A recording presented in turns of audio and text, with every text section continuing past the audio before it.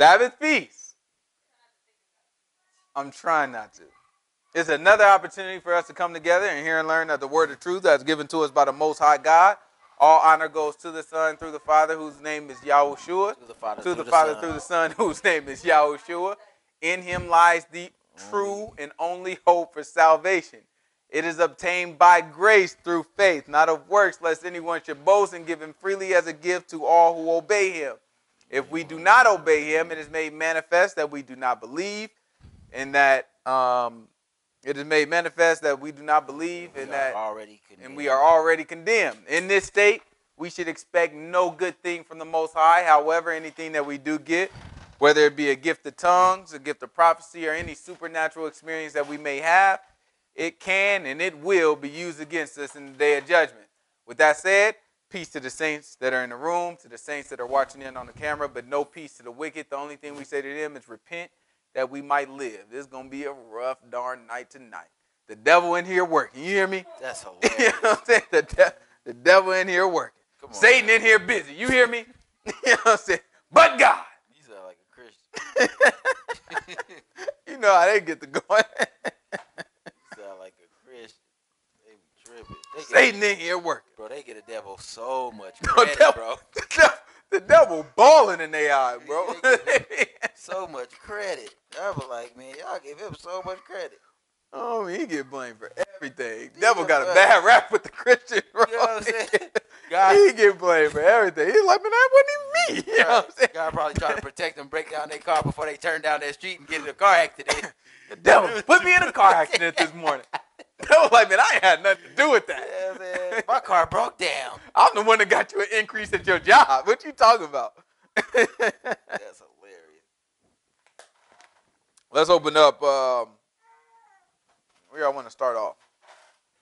Genesis? Did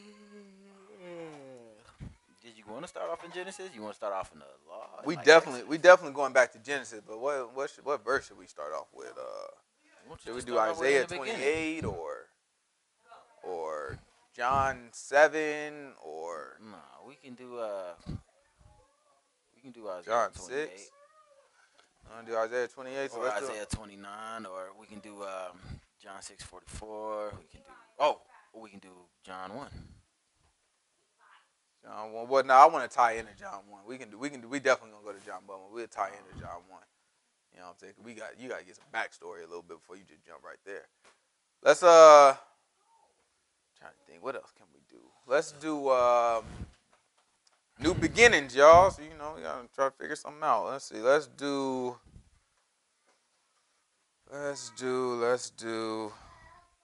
John 6. That's John 6:44. John 6:45. John 6:42. 44, man. No, John 6:42.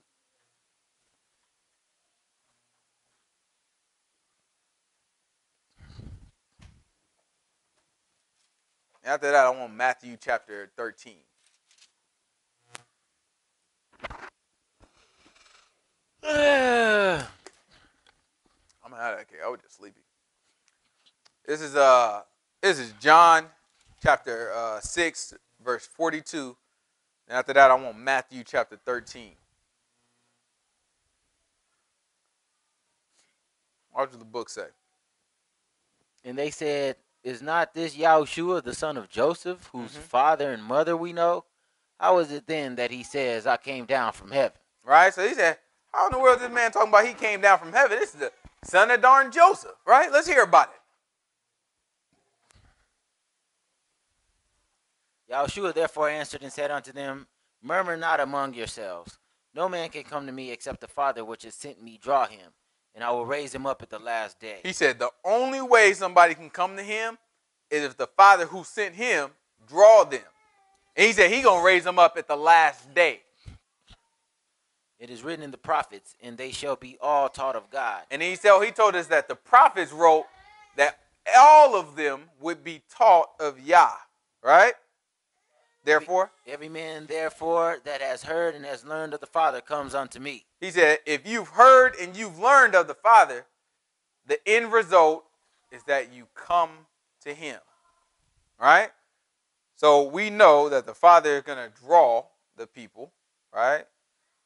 And at the same time, we know that anyone who comes to him has had to hear and learn of the Father. All right? That tells us something. To be drawn by God is to be taught by God. It's to hear God and to be taught by God. That's what we here for, right? We here to learn, right? And when we here to learn, Matthew chapter 13 is going to let us know. It's Matthew chapter 13, verse 51, 52 maybe. Let's see if 51 say first.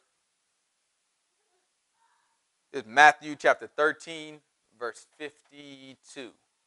Let's do 52.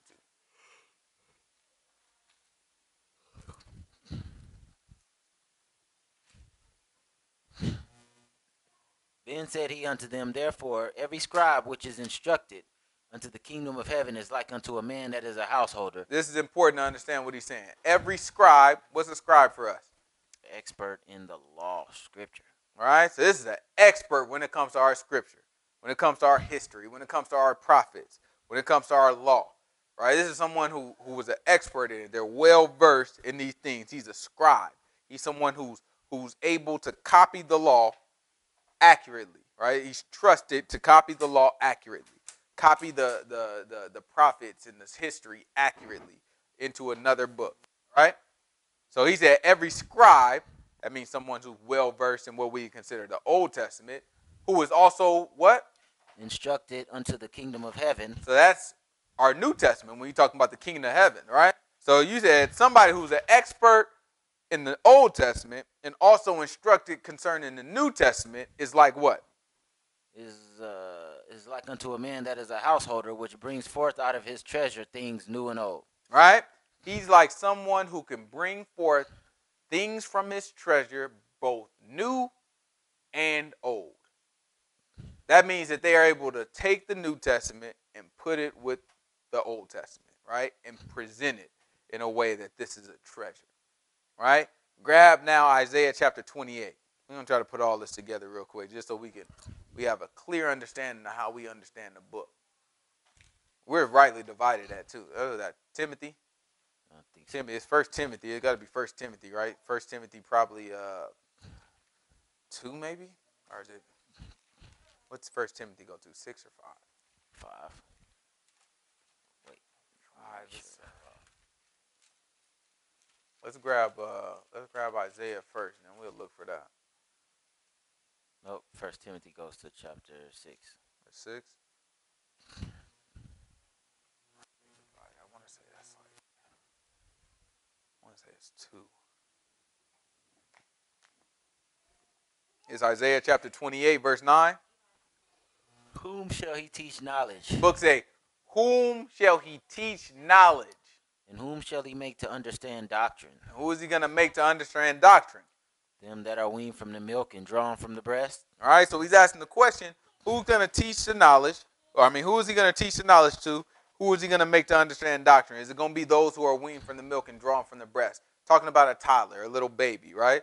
So he said, is it going to be babies that understand the doctrine, the teaching, and understand the teaching that he's given? Let's see. For precept must be upon precept. He said the way that you have to understand it is precept going to be upon precept. A precept is a commandment.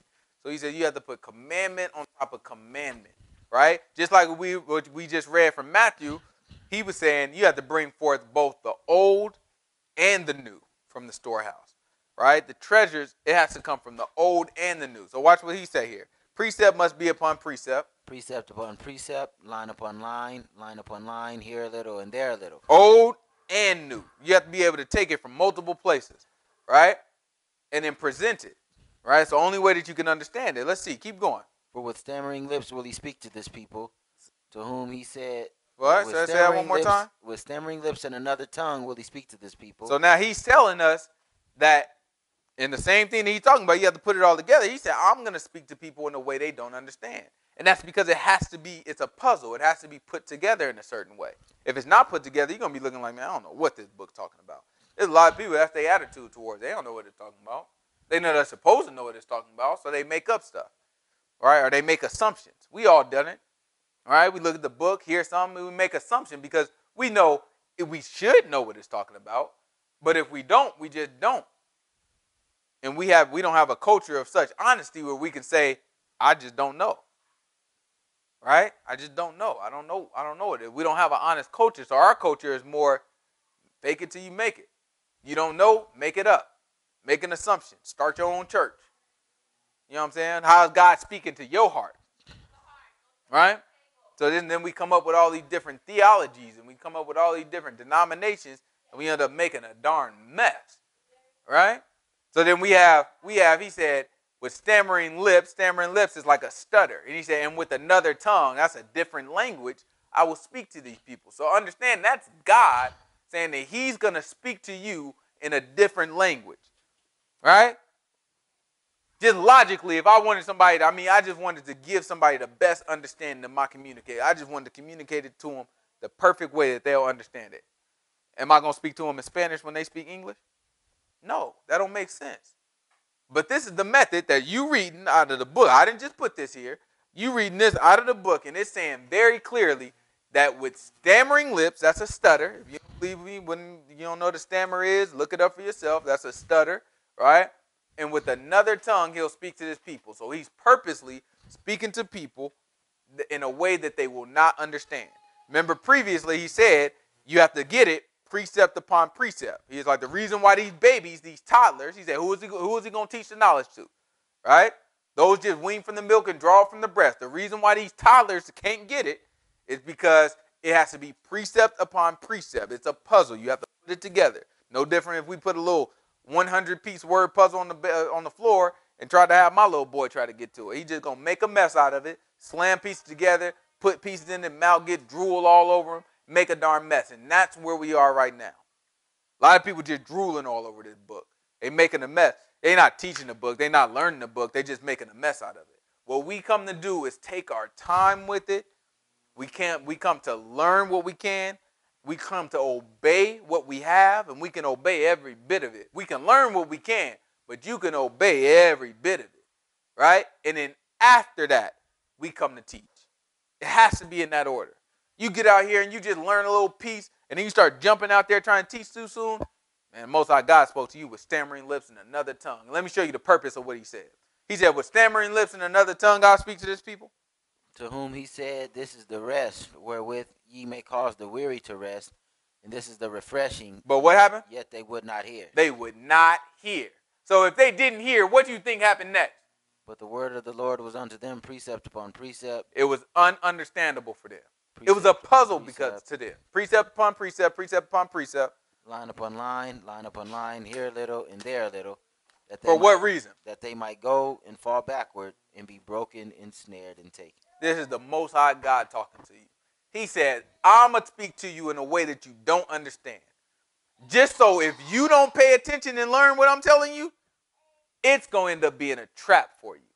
That's what a snare is. He said that they might go and be what? Fall backward. Fall backward. Be broken. Be broken. And taken. Snared and taken. A snare is a trap.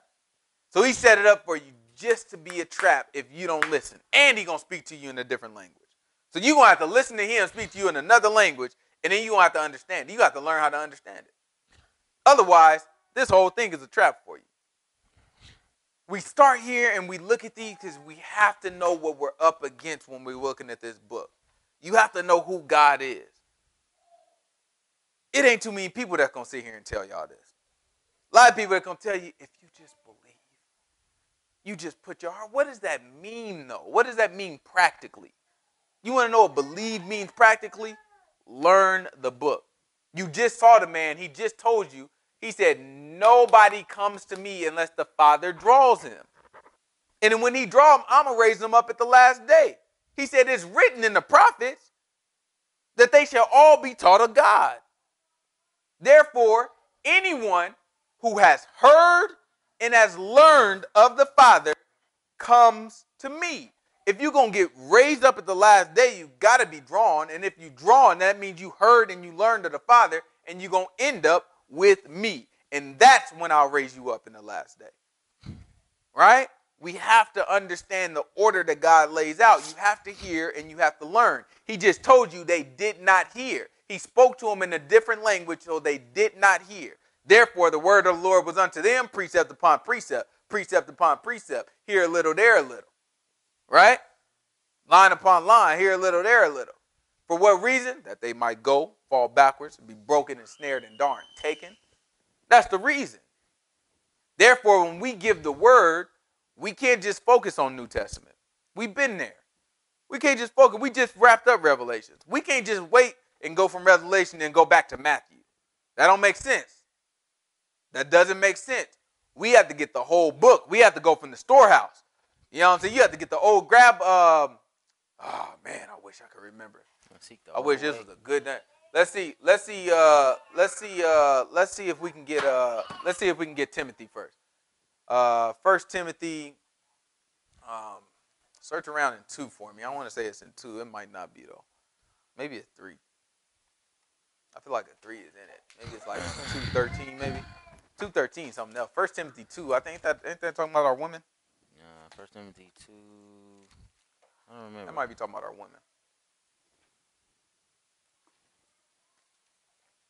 Give me 1 Timothy 2:13. I think that's talking about our women.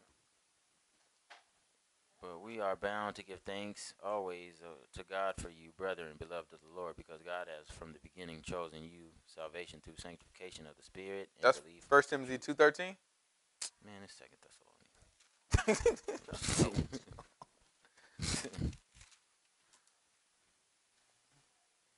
For Adam was formed first. Yeah, it's talking about the women. Grab 3 something. 3:9 maybe. Holding the mystery of faith and a pure conscience. Just scan through it. Tell me. I want to say it's towards the end of whatever chapter it is. Yeah, 3 is talking about bishops and deacons and stuff. Oh, yeah. Well, it might be in that at the end. It wasn't in there at the end. Well, might have to cheat on this one. Go ahead and cheat, because I need that.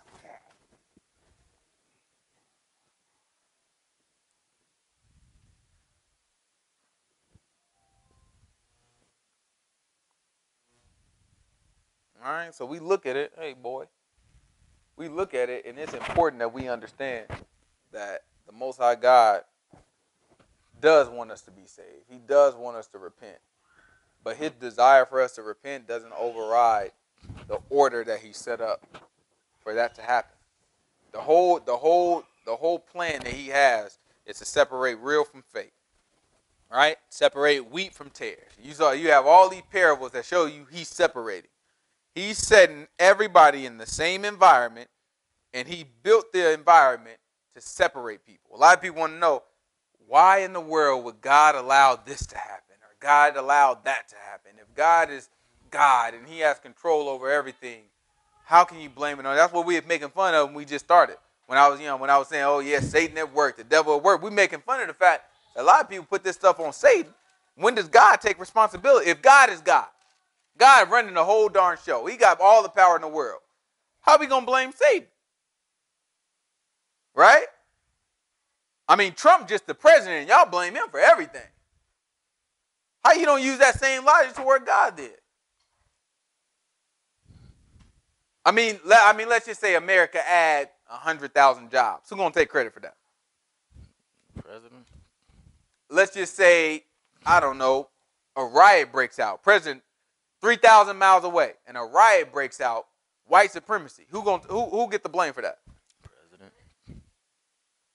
So, I mean, why we can't, and that's just a president. We know the limitations of a president. Clearly, y'all know. Because, why Obama didn't do more for black people? Because, the president can only do so much. You know what they tell us. They know the limitations of a president now, right? So that's the president that get all that blame and all that credit. When it comes to God, he ain't got no limitations. However he wanted to go, that thing gonna happen. So tell me, why would the devil get blamed when something bad happened and not God? Why are we not looking at God like, God, why you make that happen? Not even allow that to happen. They try to use them weasel words. Well, God just allowed it to happen because, no, not allowed. Why did you make that happen? Right? A lot of people can't rock with God because the way that these people teaching it don't make sense. It's not logical. The man sit here and tell you, go ahead. It's logical not to believe what they saying. Yeah. If you sit here and you tell me it's the devil's fault, meanwhile, God is in full control, and God is going to defeat the devil, and God is stronger than the devil ain't got nothing on God, yet it's the devil's fault with all this bad stuff happening. So where was God to stop it then? Exactly right? Because God is a superhero at this point, right? That's if we paint him this way, you got the devil, mean devil, enemy, right? And you have God, our friend, and he's stronger than the enemy, right? So we painted this picture. You looking at you got these people ready. They like, okay. Then all of a sudden something bad happened to them. They looking like, hold on. Where was this superhero God you was telling me about? Right? It doesn't make sense. It's logical not to believe it. It make more sense to be like, that Bible was written by the white man. I would go there. That thing makes sense. These white people be lying. Y'all God obviously be lying. And y'all be lying on y'all God. Bible written white man. That's it. Right? We line that thing up in our mind. That makes logical sense. It's organized for us. We keep moving. Right? No, it don't make sense. So you go from one thing that don't make sense to another. Let's make it make sense. Devil ain't running nothing. Devil was a foot soldier. The devil was carrying out God's will. For the things that you ever seen like a mob boss or something? You got a mob boss and it's just something he can't touch.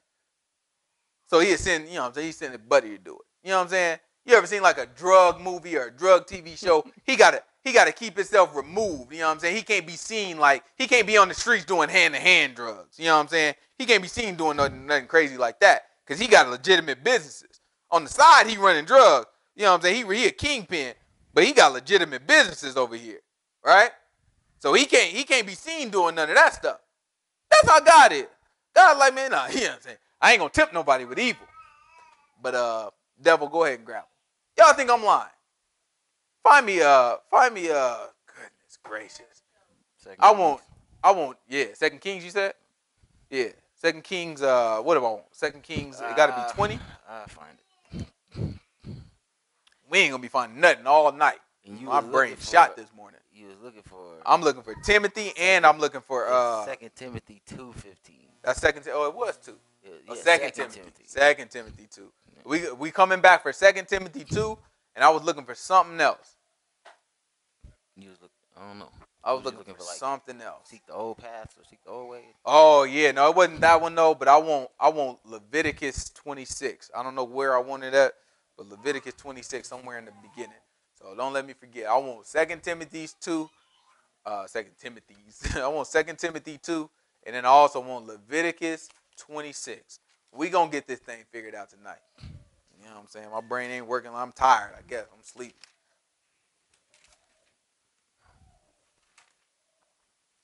I'm probably gonna cut it out, but we took like 3 tries just on the opening. Goodness gracious.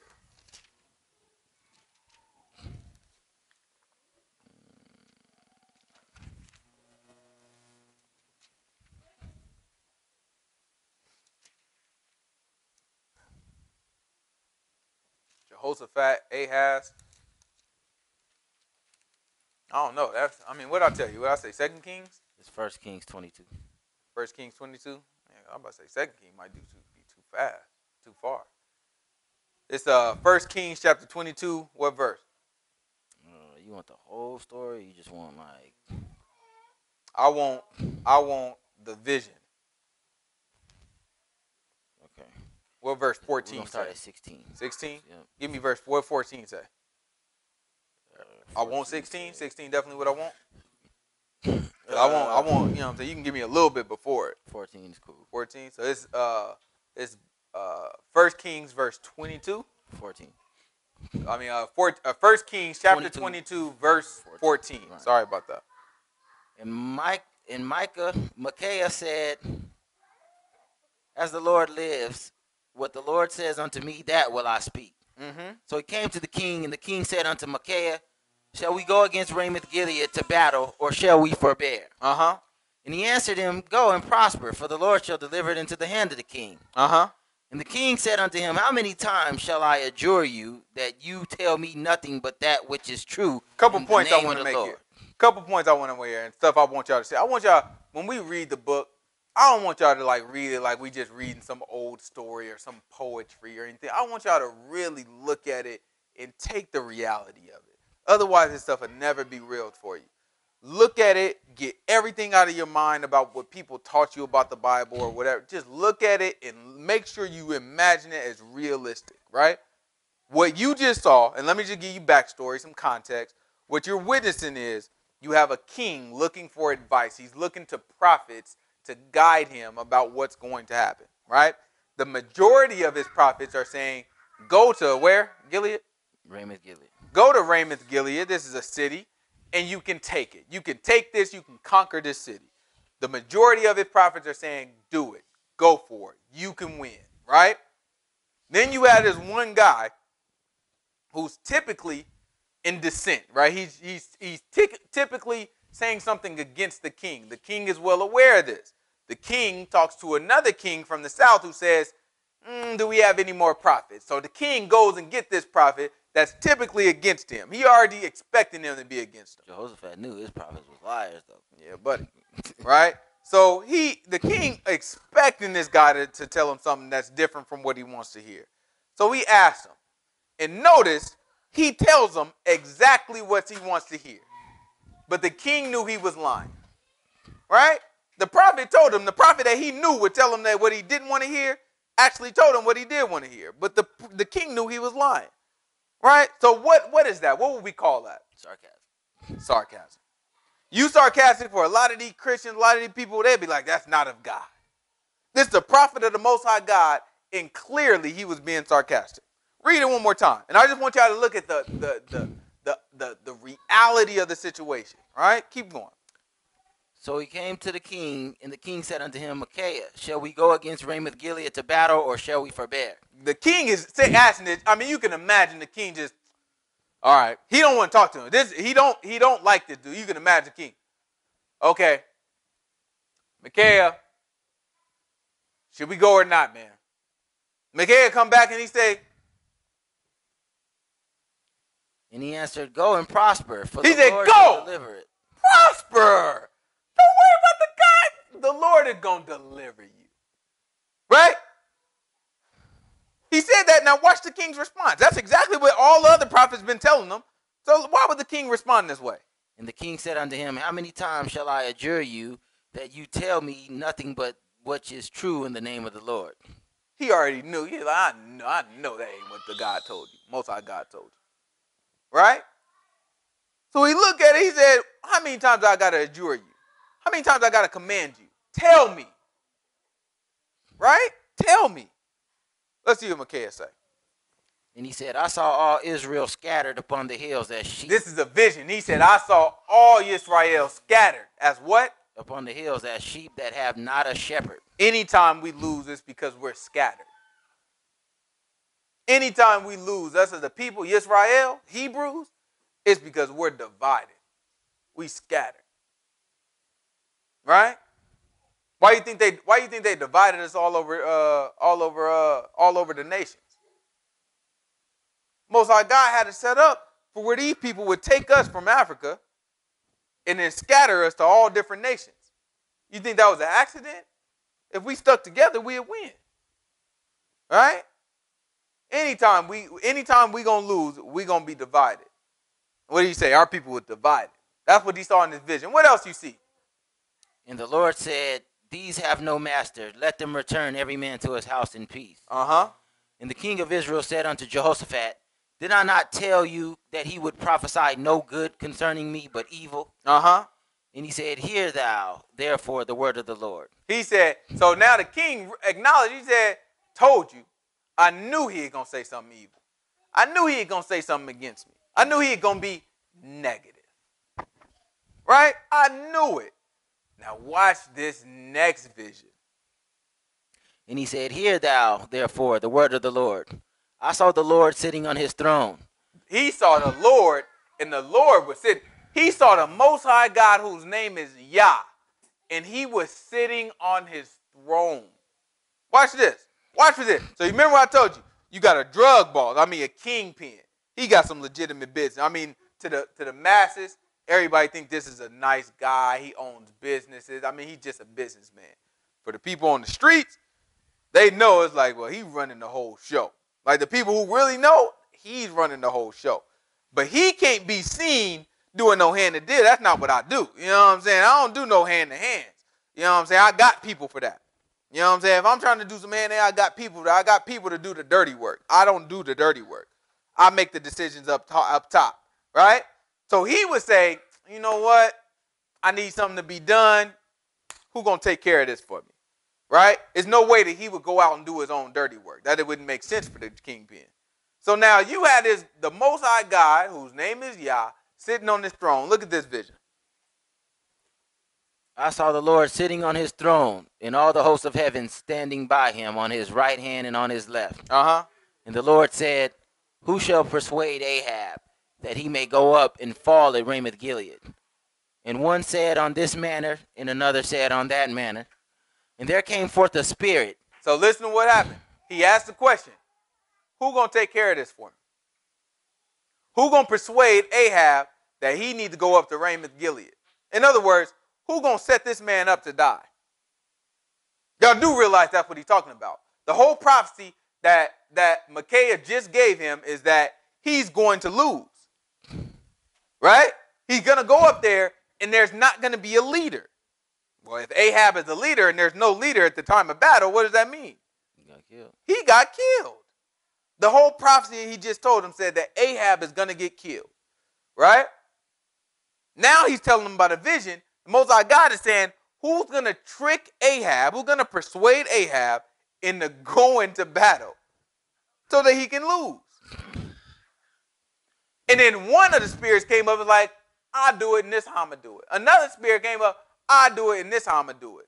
But then what?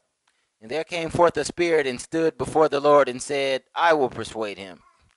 And the Lord said unto him, wherewith? Right? So then somebody else came up and said, I'll do it.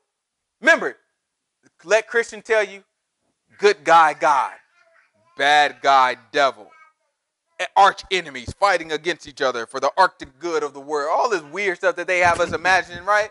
I mean, it's how they have it. Just looking at this, does that sound like it? If the Most High God is out there looking like somebody got to die, he could well prevent this. He could just be like, I'm not going to let you go, Ahab. I'm gonna make your horse not run or something like that. God can stop this. Instead, he's looking like, hey, somebody, I need y'all to do me a favor. I need somebody to trick Ahab into going up to his battle so he can go to his death. Who gonna do that for me? He has a bunch of people, you know what I'm saying? He must not like they answer too much. Then there was one that stood in front of him, he's like, oh, I'm gonna do it. Then he was like, oh, how you gonna do it? You know what I'm saying? Let me hear about how you gonna do it. Let's see what happened. And he said, I will go forth, and I will be a lying spirit in the mouth of all his prophets. And he said, thou shalt persuade him and prevail also. Go forth and do so. Now, who said that? God. Most High God told him, oh, you're going to be a spirit to the lying prophet. I like that. I said, you know what? You're going to succeed with that one. Go ahead and do it. That's God. He made the call. He said, you, go ahead and do it. Right? That doesn't fit the idea that we've been lied to about for God. And this is what makes God so misunderstood. When you know this is God, I make the evil. I create the darkness and the light. I kill and I make alive. And the good. I kill and I make alive. Right? This is all words of God in the same book. When you understand that point, now you can make a decision. Now you can be like, I don't want to serve no God that's willing to do that. That's a valid decision at that point because you've now made a decision based off of correct information. If you don't want to serve a God that is willing to put people in negative and even fatal situations for his own reasons, right? Now you have a valid situation. For you to say, I don't want to serve God because it don't make sense that a God who has all power would let the devil do something, that's bad information. You don't want, if somebody not going to serve, the majority of people are not going to serve God. Let's just face it, right? That's fine that people don't serve God. That's fine for them, right? What we want to look at is let's make sure people are making that decision based off of good information. This makes sense. Now we can look at it and be like, oh, God is running the entire show. A spirit, an evil spirit, Satan even, is coming to him, making a, look, I'll do it. That's his runner, right? That's his lackey. You know what I'm saying? Like, go ahead, handle my light work. How you think it was with Job? We ain't got to get it, but how you think it was with Job? A lot of people imagine the devil attacked Job and he stayed righteous the whole time. That's a lie. The Most High God said, have you considered my servant Job? Same way, he asked him a question. Have you considered my servant Job? Even Satan himself, when he came the second time to the Most High God, he asked God, he is like, yeah, you put your hand out against. Satan didn't take credit for it when he was talking to God. He blamed God. Man, let's get it real quick. Grab Job chapter 2. This is Job chapter 2. I still want 2 Timothy 2, and I still want Leviticus 26. And eventually we got to make our way to Genesis. But all this is important. I mean, if you understand, we have to understand the entirety of the book. Like, we have to understand the old and the new. And if we don't understand how God is working, we won't understand who we dealing with or why we're dealing with any of this in the first place. You mess around and start thinking this stuff is myth. Because, I mean, if you set it up, God versus the devil, that's a myth. That sounds like a darn myth. That don't make no sense. Who running the show? That's all I want to know. Who running the show? And if he running the show, how is this all happening? Well, once you learn it's a part of his plan, that make everything a little different. That make everything a little different. This is Job chapter 2, verse 1. Again, there was a day when the sons of God came to present themselves before the Lord. And who was with them? And Satan came also among them to present himself before the Lord. Now, Satan now is the big bad devil, arch enemy, all right? The king of darkness. Let's see. Let's see what the king of darkness is doing right now. And the Lord said unto Satan, from whence comest thou? He asked him a question. You know, said, boy, where you coming from? Let's see if Satan like ain't none of your business. Let's see. Let's hear Satan say that. And Satan answered the Lord and said, from going to and fro in the earth and Better from walking up and down in it. I mean, you ain't none of your business. You lost your darn mind. You talking to the Most High God. And he presented himself with the sons of God. You got to show his respect. He ain't nothing but a lackey. Y'all give all this credit to the devil. Y'all lost your darn mind. Devil ain't running nothing. What I look like talking about the devil? Yeah, I rebuke the devil in the name of Jesus. They saw y'all she would do that thing and they just wear that thing out. What I look like rebuking the devil? What does that have to do with me? The Lord rebuke you. These people done lost their mind. They don't do anything that the book tells us to do. And they do everything that the book don't say nothing about. All because we don't understand who God is. If we understand who God is, it's going to put a whole lot more fear. You understand that? Oh, I create the evil and I create the good. Oh, I kill and I make a lie. Oh, I create the darkness and I create the light. That changes everything. This whole thing run by me. You might want to line up, right? You might want to line up with what I tell you to do. Whole shebang ran by me. Keep going. Watch this. Satan presented himself. He asked him, from whence you coming from? He said, to and fro, walking across the earth. And the Lord said unto Satan, hast thou considered my servant Job? So Job mind his own darn business. Job ain't bothering nobody. Y'all see how the Satan just like pointed him out? Nah, God pointed him out. God brought Job into the situation. He said, man, have you checked out Job yet? Let's hear what Satan said. And the Lord said unto Satan, hast thou considered my servant Job, that there is none like him in the earth, a perfect and an upright man, one that fears God and eschews evil? Mm-hmm. And still he holds fast in his integrity, although you moved me against him to destroy him without cause. Who went against him now? You moved me against him to destroy him without cause. You didn't see nothing about God saying the devil did it. He said, you moved me against him. I'm the one who did it. God took credit for it. He the president. What you think? What you think we not gonna blame Trump? Trump, he the president. You gotta blame Trump. That don't make no darn sense. Why you ain't gonna blame God then? Something happened to it's awful that you get into a car wreck, right? That's just awful. You get into a car wreck on your way to work. You already had some unfortunate event. So that was your attending point. All right, you miss one more day, then you get into a car wreck. You get fired. All you had is liability insurance. So your car gone, you ain't got no job, and you in the hospital. And since you lost your job, you ain't got no insurance to pay for your hospital bills. That's terrible. That's real bad. Whose fault is that? That's the devil or God? You let them tell it. Oh, the devil, the devil the devil just trying to knock you off the pace, trying to break your faith. That's all the devil trying to do. He's trying to break your faith. Meanwhile, God said, you move me against him. You move me against him. That's how God looking at it. I'm the one who did it. Watch how the devil look. Let's see if the devil agrees. And Satan answered the Lord and said, skin for skin. Yea, all that a man has will he give for his life. But put forth your hand now and touch his bone. Put forth what? Your hand now and touch his bone and his flesh, and he will curse you to your face. Put forth your hand. Ain't got nothing to do with the devil. Devil's sitting there letting him know. Put forth your hand. Watch this. Now notice he said, put forth your hand. God is putting forth his hand. Now watch what the devil say after this. Or watch what God say after this. And the Lord said unto Satan, behold, he is in your hand, but save his life. He's in whose hand? Your hand. Satan just an extension of God's hand. That's it. I'll call a shot. You make it happen. And it's still going to be my fault. God is not weak like a lot of these people. A lot of these people won't take responsibility.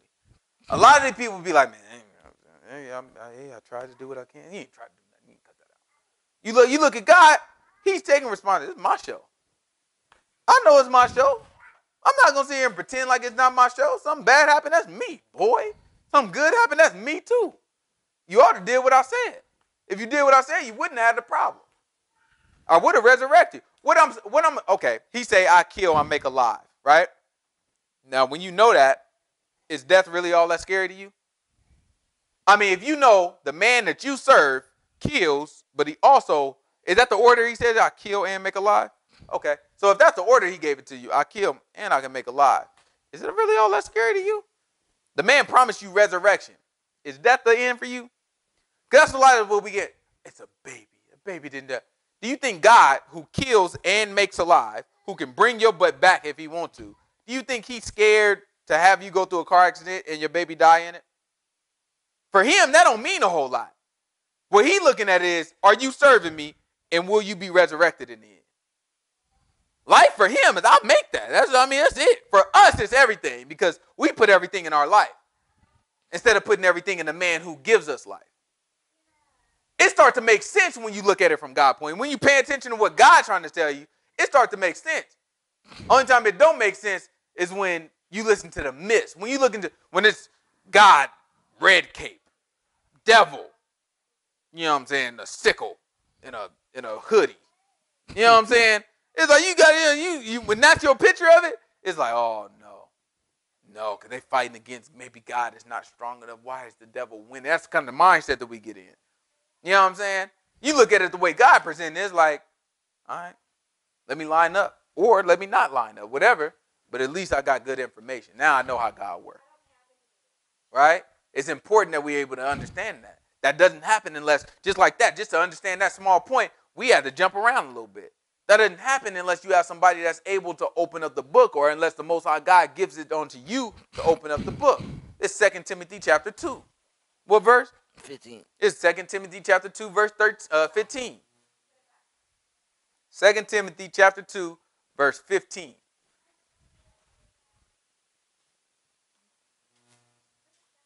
That's how the book is.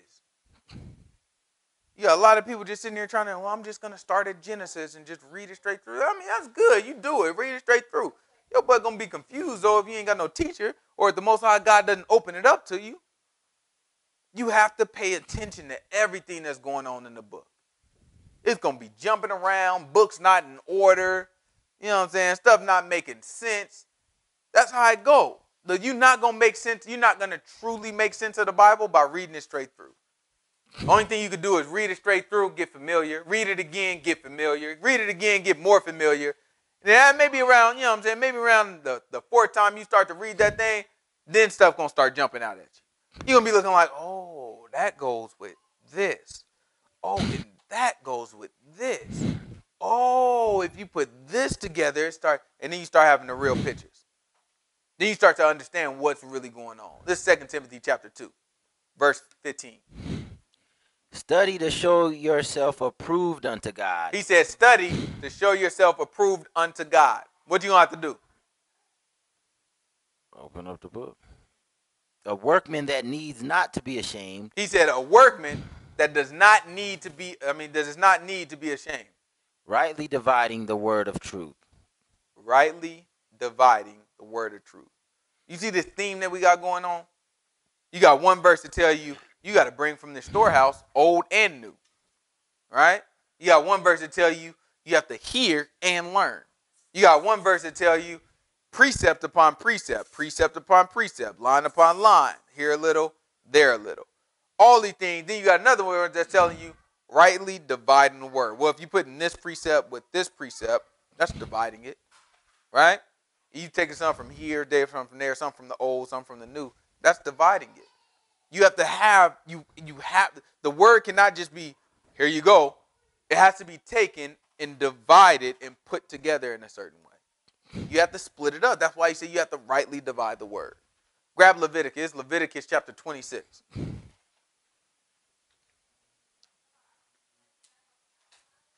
Because now we know it got to be divided, but now what order? Where should we start?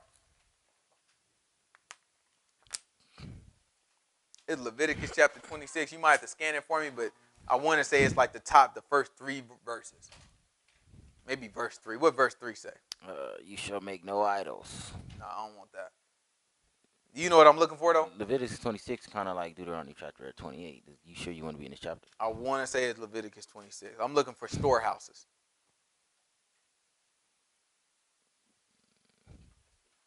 That's not what I'm looking for? I want to say it's 26.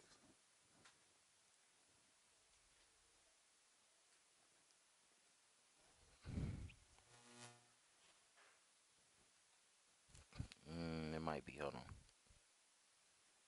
on. Yeah, you want verse. We'll start at verse 9. Verse 9? Yep. I didn't know it was that far down. This is Leviticus chapter 26, verse 9. For I will have respect unto you and make you fruitful and multiply you and establish my covenant with you. Mm-hmm. And ye shall eat old store. He said, you gonna what? Eat old store. So you gonna eat old store, and why? And bring forth the old because of the new. Notice what he just told you there. You're gonna eat old store, and you're gonna bring forth the old because of the new. That is talking about food. Right? Literally. But spiritually, this is giving us a principle.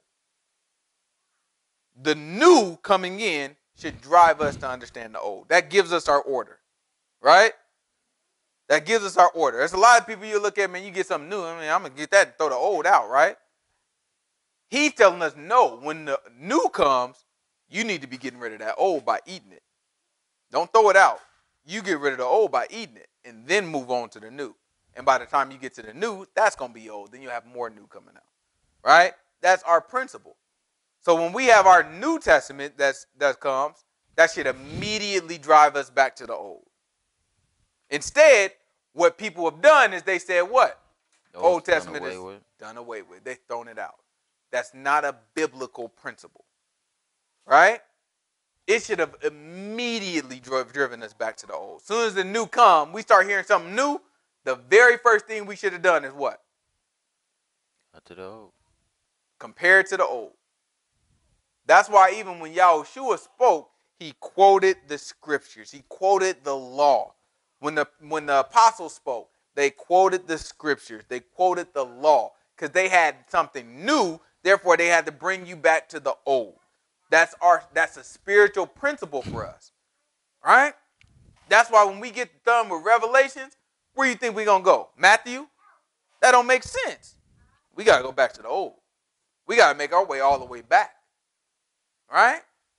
And the only way you can do that is if you really understand it, but you have to be able to rightly divide the book. That's if you out there, if you want to be a teacher of God's word, you want to help people out, best thing you can do is take your time. Best thing you do, just take your time, learn, study. Before you start teaching anything, make sure you understand this book. It's dangerous. It's too easy to think you got something and then you start running off and just boom, you got your own denomination now. And that thing taking people straight to hell. Straight to hell. Just take your time, look at the book, and hold steady to what the Bible said. Don't make nothing up. Don't guess at nothing. Look at what the Bible say and go exactly with what it say. Right? It's important because a lot of people don't understand. We've thrown away the Old Testament simply because it didn't make sense to us. We thought it wasn't relevant. Whole thing. We love Jesus though, right? These Christians. These Christians love Jesus, right? They love them some Jesus. Old Testament though, nah. What you think the Old Testament is about? Who you think the Old Testament is written about? Well, this whole thing that we throwing out, what do you think it's written about? Even we read in Revelation, it told us that. It's Revelation 19.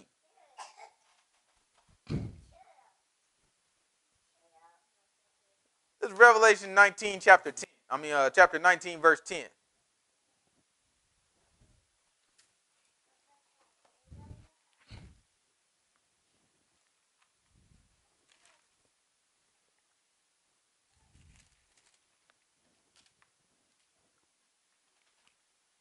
And I fell at his feet to worship him, and he said unto me, See thou do it not. Remember we read this? Look, he said, See thou do it not. Watch this. I am thy fellow servant, and of thy brethren that have the testimony of Yahushua. Which is what? Worship God. Uh-huh. For the testimony of Yahushua is the spirit of prophecy. The testimony of Yahushua is the spirit of prophecy. You know what that's trying to tell you? All the prophets in the Old Testament, they was talking about Yahushua. They're saying the testimony that Yahushua have is really the spirit of prophecy. So all this time that we was listening to these prophets in the Old Testament, they was coming in the spirit of Yahushua. They were coming in the spirit of his testimony. So what you think you're reading about? When you read the Old Testament, this Old Testament that's done away with, that you don't need no more. You think you're throwing away something that's worthless when you're throwing away the man that you say you love. It's important for us to understand what we're doing. This stuff has to immediately drive us to the old. Otherwise, man, we making a darn mess. Peter tells us, get 2 Peter. It's 2 Peter chapter 2. Peter tells us the exact same thing. Watch this. It's 2 Peter chapter 2, verse 19. We end up throwing this stuff away, and we looking like, well, that's where all the gold is. We got to be able to bring the treasure from the old and the new. While they promise them liberty, they themselves are the servants of corruption. Mm-hmm. For of whom a man is overcome, of the same That's is 2 Peter? Yeah. Give me 1 Peter then.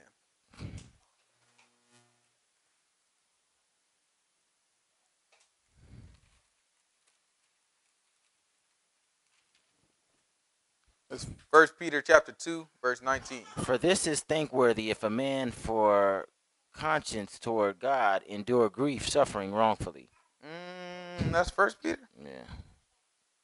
What are you looking for? I'm looking for, we have a more sure word of prophecy. I want to say 2 Peter. Let's go back to 2 Peter. That's maybe 2 Peter verse 1. 2 Peter verse 1. Chapter 1? I mean 1 Peter 2 verse 1. It's 1 Peter chapter 2 verse 1. Yeah. No. Yep. No, it's not. I'm looking at it right now. There's no way that it's 1 Peter chapter 2 verse 1. Wait. Wait a second. It might be 2 Peter chapter 1, verse 19. It's at the end of whatever chapter it is for sure.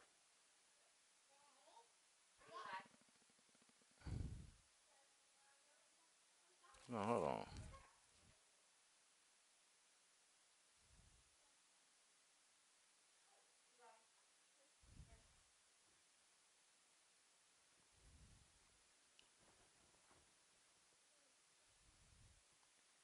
Wait a minute.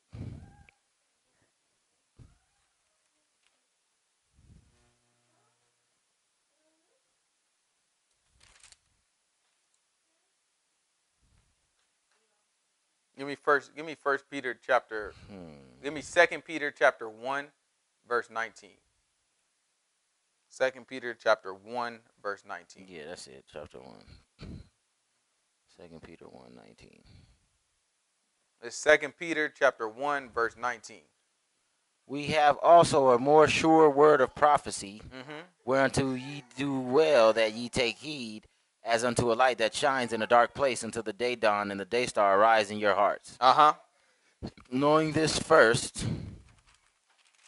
that no prophecy of the scripture is of any private interpretation. He said, no prophecy of the scriptures were of any private interpretation. In other words, all this stuff that would say, God spoke to my heart, or God, I have a personal relationship with God, and he speaks to me personally. All that stuff is a myth. All that goes directly against what he just said. It's your interpretation of what God is telling you is never going to be private. It's never going to be only for you. Right? It's never going to be something that only you, a message that only you got. It's always going to be consistent with what everybody else has. Right? If they truly got it from God.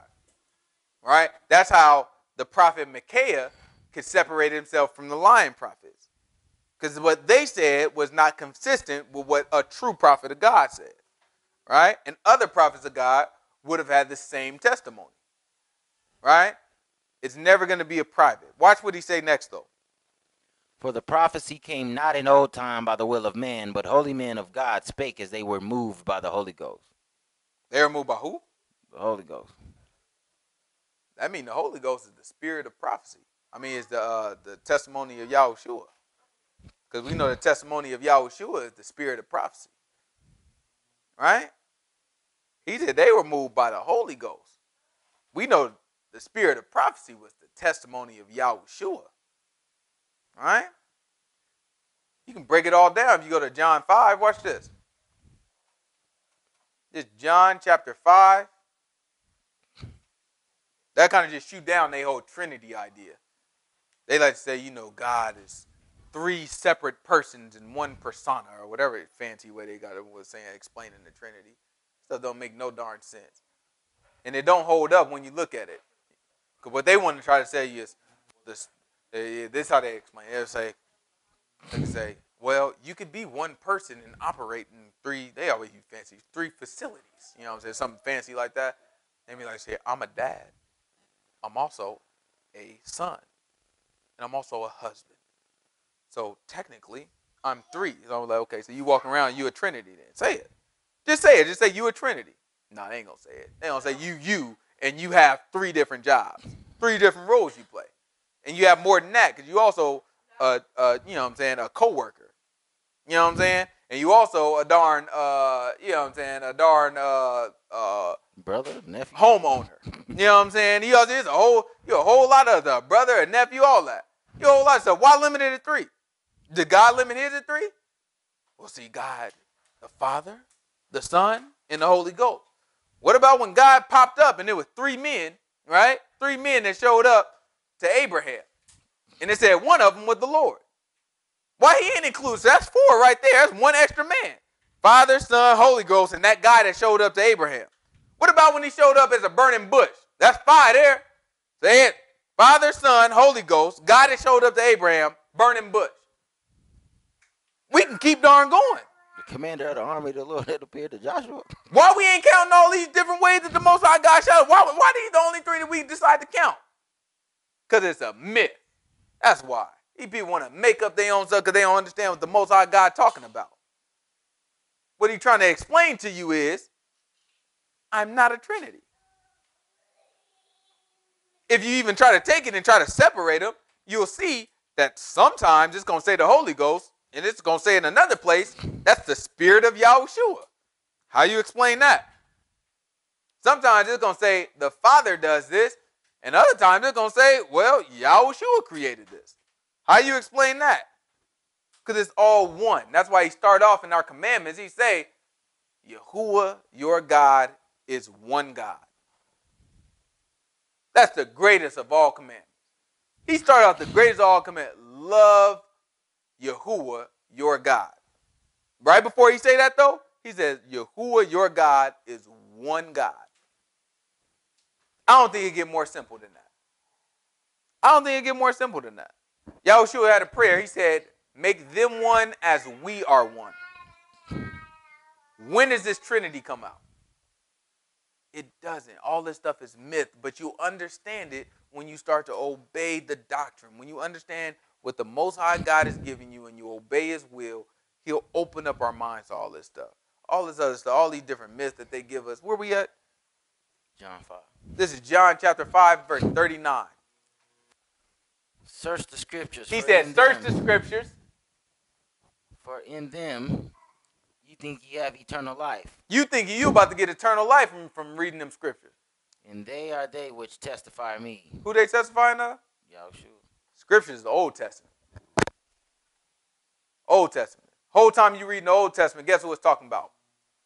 Yahushua. And guess what y'all say it's done away with? Yahushua. You get rid of that, you getting rid of Yahushua. Right? This is a good place to ease into John 1. Let's go to John 1. All right? Now this is going to make a little bit more sense to us. And from John 1, we're going to jump into Genesis. This is perfect. Watch this. After this, I want Genesis. John 1 going to open this up. Beginning of the world. Watch this. In the beginning was the Word. He said, in the beginning was the what? Word. The scripture. He said, in the beginning was the Word. And the Word was with God. And the Word was with God. And the Word was God. Oh, look at that. He said, and the Word was God. You didn't hear him say nothing about no Trinity. He said he was with God, and at the same time, he was God. Right? Keep going. The same was in the beginning with God. Uh-huh. All things were made by him. All things were made by him. Pay attention to that. All things were made by him. And without him was not anything made. It was nothing made without the word of God. Right? Keep going. In him was life. In him was life. And the life was the light of men. And so in that life, you have light. It was the light of men. Right? Keep going.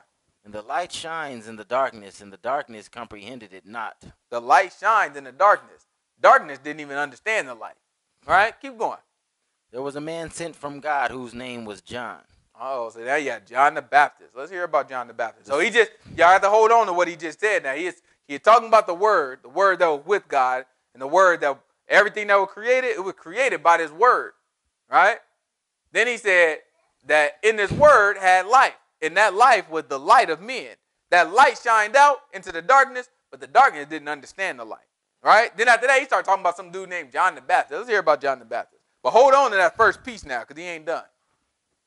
The same came for a witness to bear witness of the light, that all men through him might believe. So remember, this word that was also God, that was also life, that was also light, was now being born as a witness by John the Baptist about light. Because remember, he's also the Word, God, you know what I'm saying? All these different things. Where Trinity come in there. I mean, there's a whole lot of things that this thing is, right? Why is it three? Why can't we start counting all these things that he is? Right? So John the Baptist now come along and he say, what? He was not that way. The same came for a witness to bear witness of the light, that all men through him might believe. Uh-huh. He was not that light, but was sent to bear witness of that light. Uh-huh. That was the true light, which lightened every man that comes into the world. Uh-huh. He was in the world, and the world was made by him, and the world knew him not. So he was in the world, and the world was made by him. And guess what? The world didn't know him. That sounds a lot similar to what was said before. The light shined into the darkness, and the darkness comprehended him not. But let's keep going. So he was in the world. The world was made by him. The world didn't know who he was. He came unto his own, and his own received him not. He came unto his own, and his own received him not. And many as received him, to them gave he power to become the sons of God, even to them that believe on his name. He said, and anybody who received him, if they believed on his name, they had the power to become the sons of God. What else? Which were born not of blood, nor of the will of flesh, nor of the will of man, but of God. Mm-hmm. And the word was made flesh. The word, so remember, it started off saying, in the beginning was the word. The word was with God, and the word was God, and the same was with God, right? So now it's saying that same word became what? Flesh. So when I tell y'all that Yahushua is God, there's some Hebrew Israelites that have a problem with that. But if it just tell you very clearly, verse 1, in the beginning was the word was with God, and the word was God. And the same was with God. Then it later tells you the word became flesh. What can we say? The man is God. I don't see no other way to look at it. Man is God. You have to go throw that out. I'm fine with you throwing it out. But if you're going to keep it, the man is God. Ain't no other way to look at it. Right? It's important that we able to understand this stuff. Right? Now Genesis makes sense to us. Let's go to Genesis 1.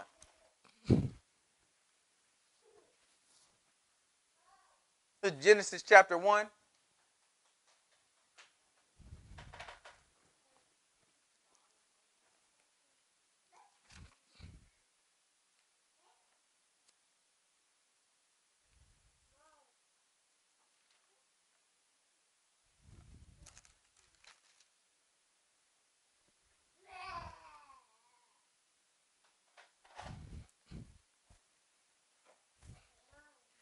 In the beginning, God created the heaven and the earth. In the beginning, God created the heaven and the earth.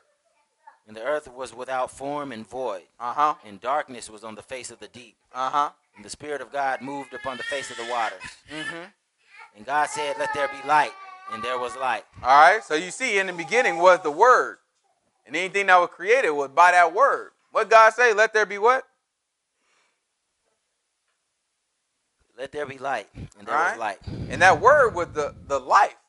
And that life was the light of men. And the light shined into the darkness, right? So let's see what happens next. And God saw the light that it was good. And God divided the light from the darkness. And the darkness comprehended it not. So God divided the light from the darkness. All right? Keep going. And God called the light day, and the darkness he called night. Mm-hmm. And the evening and the morning were the first day. Mm-hmm. What else? And God said, let there be a firmament in the midst of the waters. God did what now? Let there be a firmament in the midst of the waters. Notice that he said it. Because in the beginning was the word. And everything that was created by the word. So he said, let there be light. And he said, let there be a firmament. Keep going.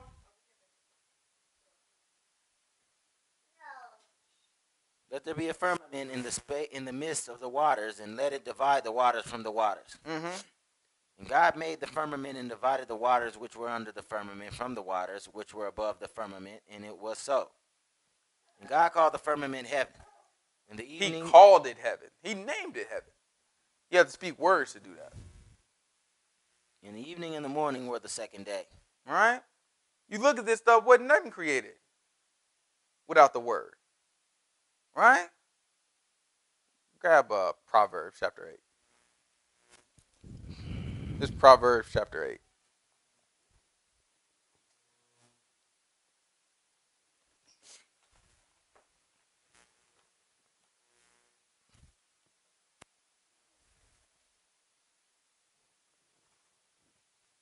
These people don't know. They throwing this whole book out, and they don't even know. They don't even know what they throwing away. It's good stuff that we read. Good stuff that's in this book, and we just throw it away. Walk around with Bibles that got Psalm and Proverbs in it. And then the New Testament, worthless. Absolutely worthless. Ain't going to do nothing but cause confusion. This Proverbs chapter 8. Give me verse, I don't know what verse I need. Maybe 25. It should start with like something about I was with them in the beginning or something like that. 25 is the end of the chapter. No. Maybe, I want to say it's in the 20s it started, but I guess it's 22. 22? Mm-hmm. I said, sure, I thought it was longer than that. 22, it started, what did it say? The Lord possessed me in the beginning. That's it. Yep. So the Lord possessed me in the beginning. Watch this. The Lord possessed me in the beginning of his way, before his works of old. I was set up from everlasting, from the beginning. He said he was set up from everlasting. Right? What that means is always been there. Right? Keep going. From the beginning or ever the earth was. When there were no depths, I was brought forth. When there were no fountains abounding with water. Before the mountains were settled, before the hills was I brought forth. While as yet he had not made the earth, nor the fields, nor the highest part of the dust of the world.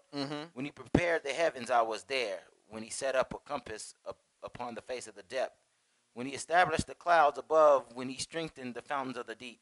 When he gave to the sea his decree that the water should not pass his commandment.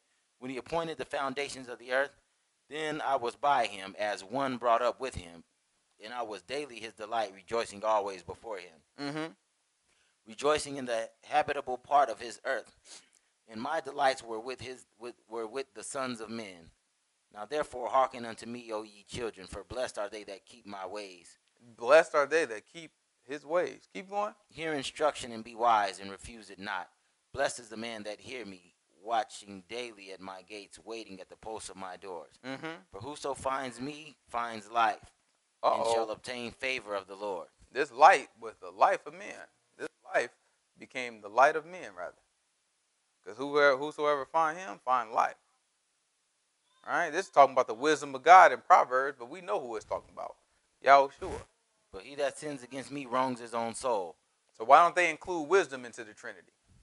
I mean, we just start throwing, because this is wisdom that Proverbs is talking about. Clearly, it's saying, I was with him as one brought up with him. So it's not like I was with him and like I'm like the wisdom is talking about she was with him and they was equals.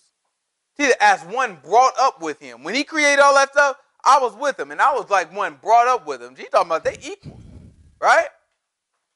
So why don't wisdom get thrown into this Trinity thing?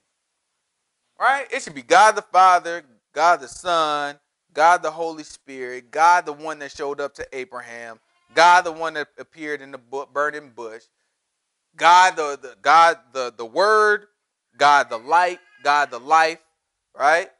God the Word that became flesh, right? Then it should be wisdom. I got 10, that ain't even all inclusive. I got a tenity. You know what I'm saying? I don't know what you gonna call that thing. Right? They make a fool out of us coming up with this stuff. Stuff don't make no darn sense. No darn sense. They make up their own rules and then try to squeeze it into our brains to make it make sense. Not me, not no more. Most High God liberated my mind. I appreciate him for it too. I appreciate him for it. I just take what the book say. I don't see no Trinity in it. If I'm going to be fair, I'm going to count them all. If we going to count them, let's just count them all. Let's say God got 10 persons. Right?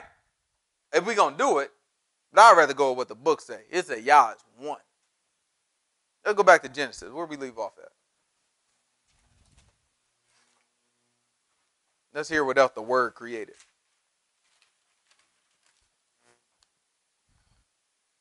Verse 8. It's verse 8. This is Genesis chapter 1, verse 8.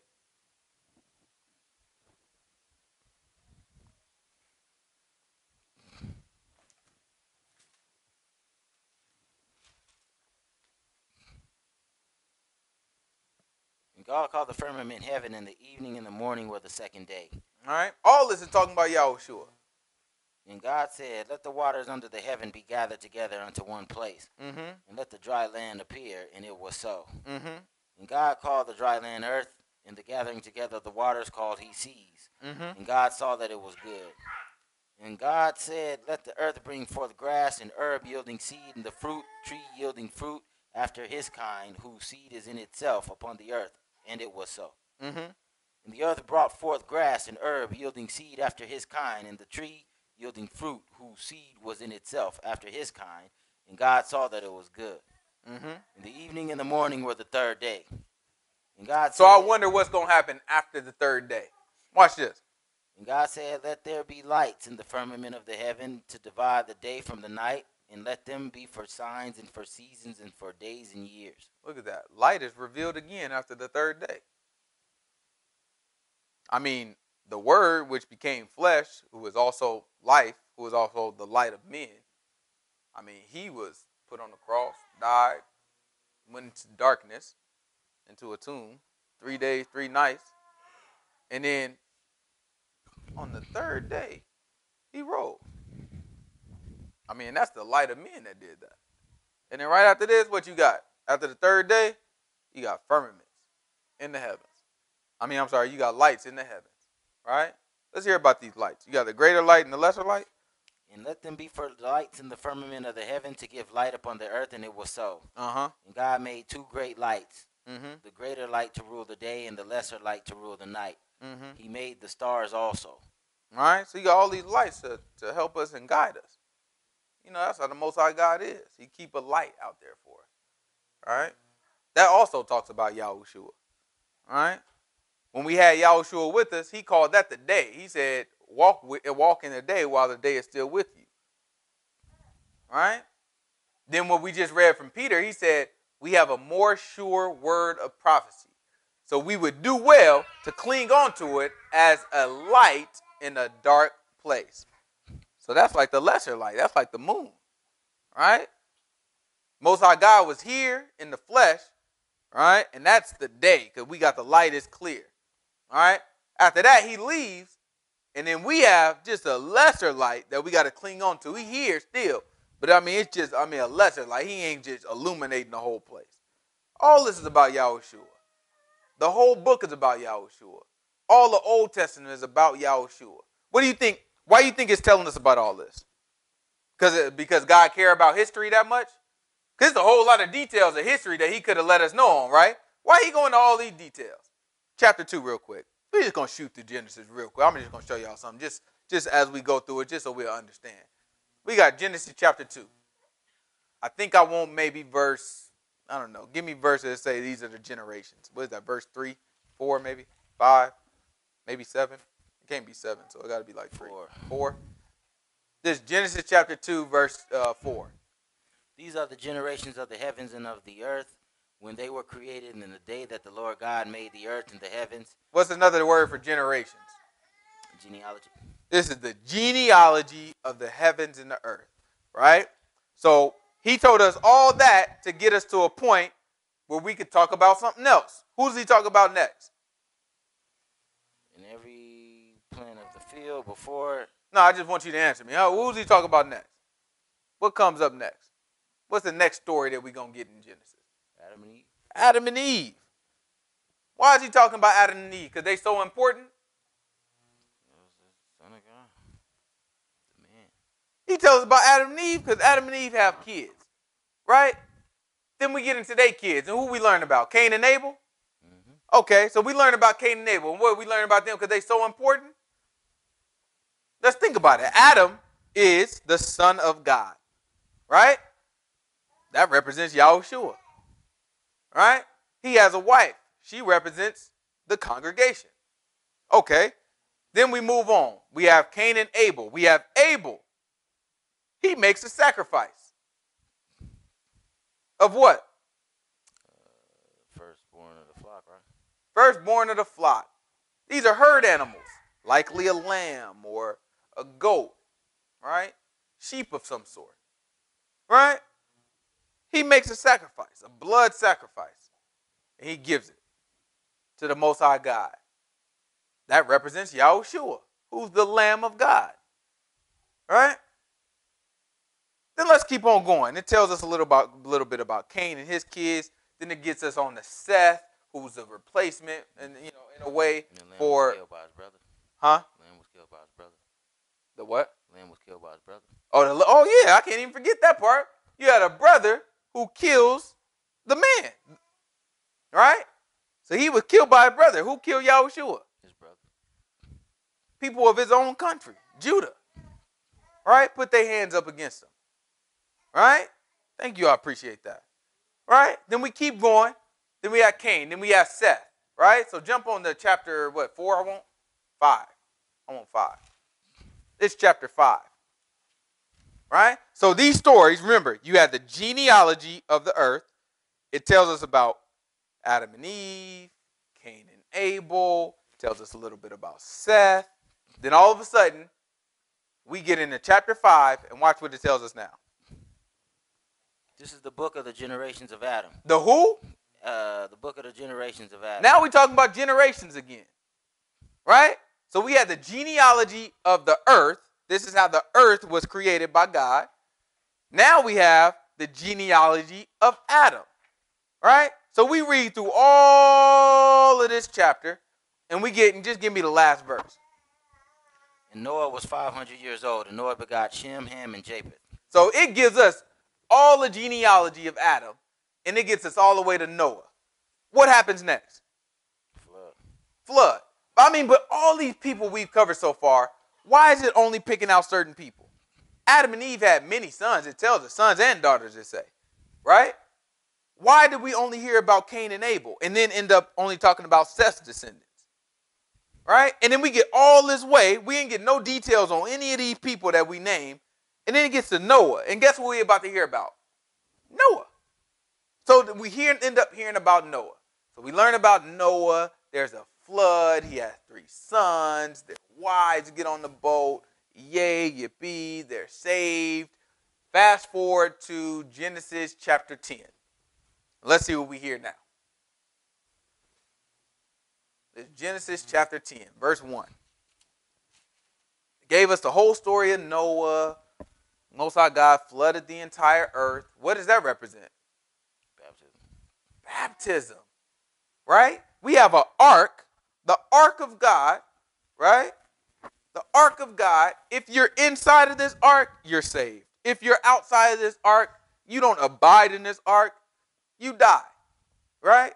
And the whole world is baptized, completely submerged underwater. All about Yahushua. Okay, so we get to chapter 10. What do we hear again?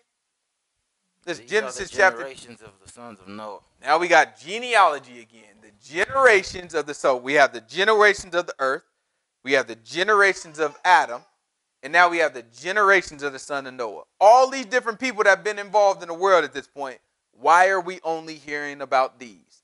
And it just seems like we hear about one group, one man's children, just so we can get to the next man's children. Tell us a little bit about that man, then we get to the next man's children. I don't know. Let's go to the last person in this genealogy. This is Genesis chapter 11. Give me the last verse. Give me the last 2 verses. It goes through a whole genealogy. Watch this. What did I say? Genesis chapter 11? Mm-hmm. Yeah. Genesis chapter 11, last 2 verses. Verse 31. 31?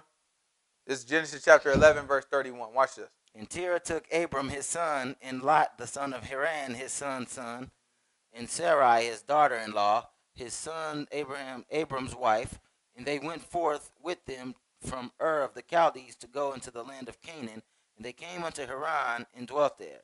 And the days of Terah were 205 years, and Terah died in Haran. Who do we have introduced just now? Abraham. Abram, who later becomes Abraham. Right? So over the next chapters, we learn about Abraham and Lot. Right? That turns into us learning about Isaac. We ain't even got to get all of it. We're going to dig into real deep about how all these people represent Yahushua. But you learn about Abraham, Lot, right? Then you learn about Isaac. We're going to later learn that Isaac has 2 sons, right? Jacob and Esau. They also represent Yahushua, but we'll talk about it, right? Then Jacob has sons, right? And then they have sons that become the 12 tribes of Israel. the 12 tribes of Israel. Then we learn about their genealogies, right? And then we go into Egypt. We go into the next book, Exodus. We're coming out of Egypt. We have Moses. That's all Genesis is. Genesis is narrowing down, it's giving you necessary history only to get to one man, Yahushua. That's it. It's just giving you necessary. It can cover all the details of the world, but you notice it doesn't. It covers the details of the people who are going to get you to Yahushua. It go from Adam. Then it's going to take you to Noah. Then it's going to take you to Abram. Right? Abraham is going to give you Jacob. Jacob is going to give you the Israelites. Right? The Israelites are going to get you to Moses. Moses is going to get you the law. After you get to the law, that law going to take you to Yahushua. That's book.